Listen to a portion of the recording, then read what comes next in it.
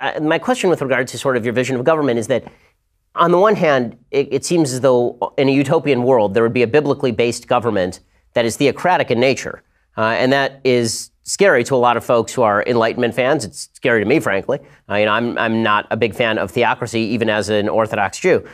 How do we live that life? I mean, are you advocating for a theocracy in a utopian world? Would that be a good thing? That was what Israel was supposed to be, a theocracy, right? I mean, the people who ran the government were priests. Essentially, the orders of the priests, they were the officials of the government. That was a theocratic kingdom, and God was king.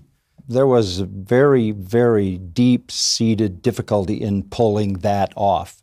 And we know the history of that because of disobedience, because of rejection of God. God had even punished the people he loved, with captivity. The northern kingdom goes into the Assyrian captivity. The southern kingdom goes to Babylon.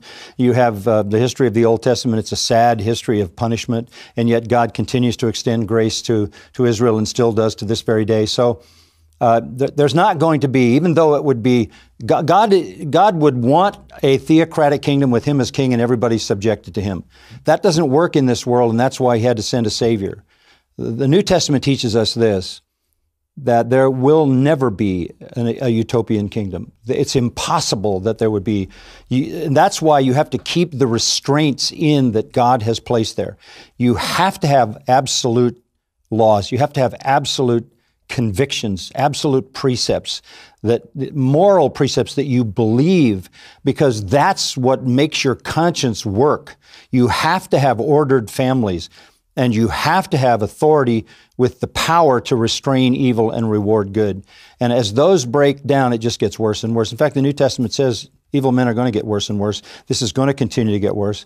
New Testament says in the future, the Messiah will return and establish his kingdom. The kingdom he promised, really starting in Genesis 12 with Abraham, the kingdom he reiterated to David, that when the Messiah came, the greater son of David would establish his kingdom forever.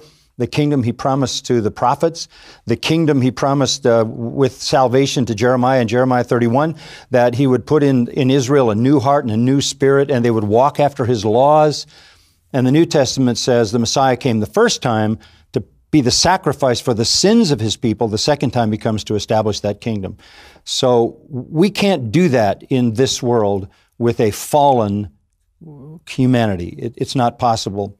The Lord will do it in the future when he returns to establish the kingdom on earth. And the New Testament teaches that that's a real, actual kingdom. Even Isaiah defines the lion lying down with the lamb and the desert blossoms like a rose. There's a lot of elements that they're physical as well as spiritual.